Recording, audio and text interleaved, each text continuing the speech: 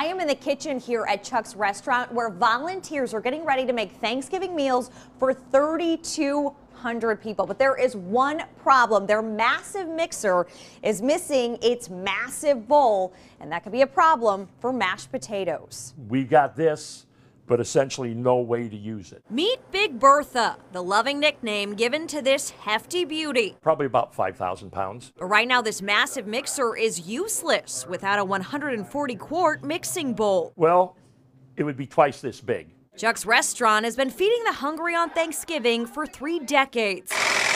KCCI has covered the event since the early 2000s. Thank you. An act of service fueled by volunteers and this old mixer that finally bit the dust. There's just no parts available for it anymore because it's so old. So Chuck's recently bought Big Bertha at auction, and come to find out, the bowl was sold separately.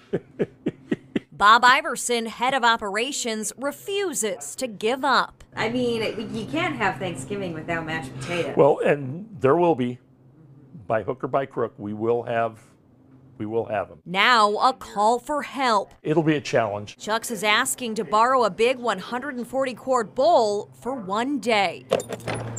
They already have the trailer full of turkey, 1,300 rolls, and 900 pies. This is half the pies. But there's that one missing piece. The equivalent, would be about 1,800 to 2,000 pounds of whole potatoes. And while Iverson has a plan B, it's extremely labor-intensive. Mixing it by hand. So he's holding out hope that someone will pull through. Well, I know my grandson and my son are going to be happy because, well, as happy as they can be, because they're in charge of mashed potatoes. So.